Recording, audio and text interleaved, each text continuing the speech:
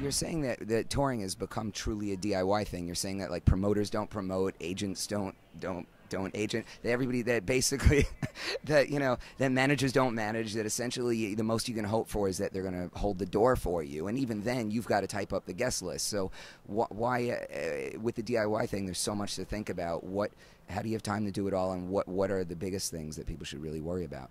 The biggest things to worry about are the smallest things. So you have the tip jar. There's your $15 to $60 right there. You have a choice of shirts. There's another $100 right there, because you'll sell more shirts. And you just incrementally start doing these things. You don't, if you try to implement everything in Tour Smart, your head would explode. Just going from sharing postcards to sponsorships and partnerships to 20,000 promotional CDs with 18 different bands on this thing, that's a 5-year arc right there. You don't need to take 5 years to do it. You can absorb that, but choose a few things.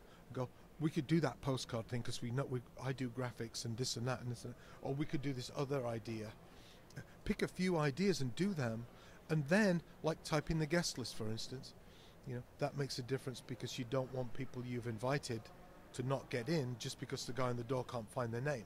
So you type up your list on your computer and alphabetize it. That's easy. But once you start doing it, the first time will be like, fuck off! I'm typing this. We don't have a cartridge. Oh my God, I should be worrying about my lyrics. And I'm typing the list. After a week, you'll be doing an interview, or like, yeah, great, I'm typing the guest list and stirring the dry ice mixture with one hand and, I don't know, shagging somebody under the table. You'll be multitasking. But it's a gradual process. And if you find yourself dealing with that stuff, okay, add something else. And once a band is on the road, here's another reason a band needs to tour.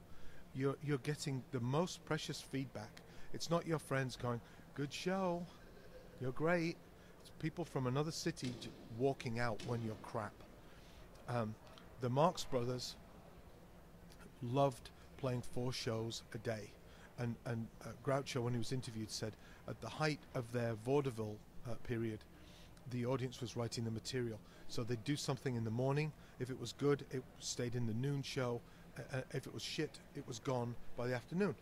For a band to do 4 shows, sometimes that takes a band a month. The more shows you can do, the more feedback you get, the more you can apply those lessons and become better. Not better on your instrument, but better for your audience. Phyllis Diller, I didn't want to come here like, yeah, Phyllis Diller. There was a period in comedy where she was doing 7 shows on a Saturday, and she said the creative arc, 7 shows in one day, things were just moving really quickly. And when things are moving quickly, your brain starts to fire more quickly. Everything, it's like everybody's on speed, and the rest of the world's in slow motion. You can make all these changes, and you appear to be superhuman, with the iterations of your material and stage show, So that's another reason a band needs to tour.